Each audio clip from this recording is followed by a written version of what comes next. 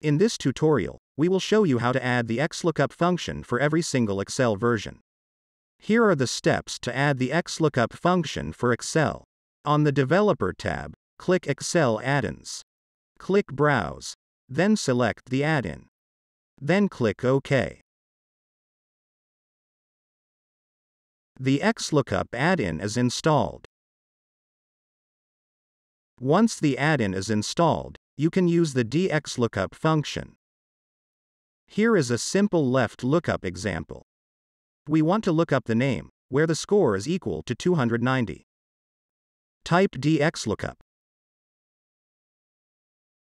Select the lookup value. Choose the lookup array. Add the return array. The result looks good. Our function library is built for Microsoft Excel. The add-in contains useful functions for various purposes. We continuously improve the add-in and implement even more custom functions. Thanks for being with us today. Stay tuned.